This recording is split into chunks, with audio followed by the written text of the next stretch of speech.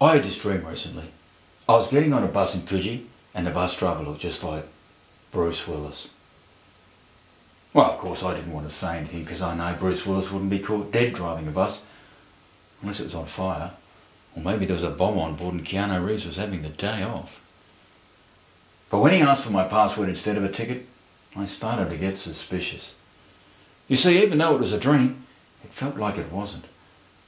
Well, apart from the fact he wasn't wearing a shirt, which seemed a bit strange, but I didn't want to ask if the tattoo of the succubus on his right shoulder really was Demi Moore, even if I could read her initials in red ink. Well, you know what bus drivers are like. One wrong word and you're off the bus.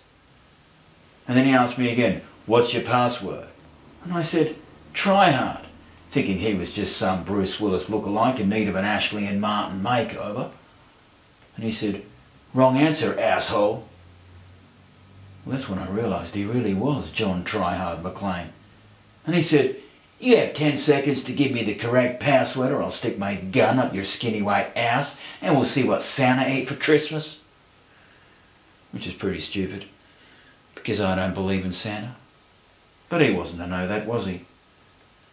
But I understood the gun up skinny white ass clear enough. So I said, as I was going to St. Ives I met a man with 7 wives. And he said, climb aboard, motherfucker. Which was great, because I've never been to St. Ives or met a man with 7 wives. But he wasn't to know that, was he? When I got on the bus, I noticed it was full of Hollywood actors, apart from Christiano Ronaldo, who was busy having his hair done by Tom Cruise in a red jumpsuit.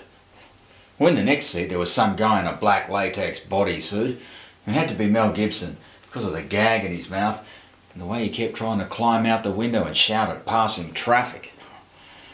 Behind him, Cameron Diaz and Lindsay Lohan were singing God Bless America in matching hot pink bikinis, while John Travolta played the trumpet in white flares, and Barack Obama played the harmonica dressed like Bob Dylan. I didn't ask what he was doing on the bus. I just assumed he was on his way to some Hollywood fundraiser. Or maybe he decided to become an actor after all. Well, by now I really needed to sit down, but the only seat available was next to Lady Jane Seymour Fonda, who for some reason was dressed as a psychedelic nun. Well, don't get me wrong, I like nuns as much as the next guy, probably more.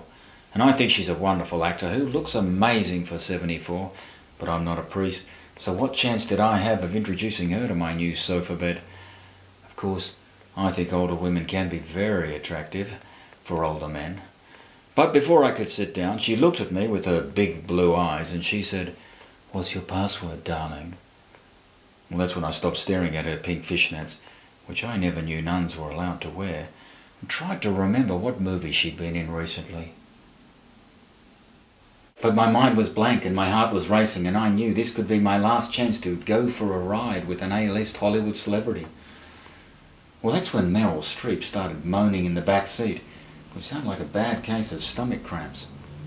And suddenly I remembered a film about a beautiful young woman who travels from planet to planet, having sexual intercourse with aliens, while trying to stop an evil scientist with a magic penis from trying to take over the world. And I said, Barbarella! The whole bus started clapping. Meryl Streep started whistling. It felt like I'd won an Oscar for Best Password, if they give Oscars for that, which I think they should. Well, that's when Lady Fonda looked at me with a twinkle in her eye and said, why don't you sit in my lap? I don't remember what happened after that, but I think we went back to her place to practice lunar landings and watch Barbarella in 3D.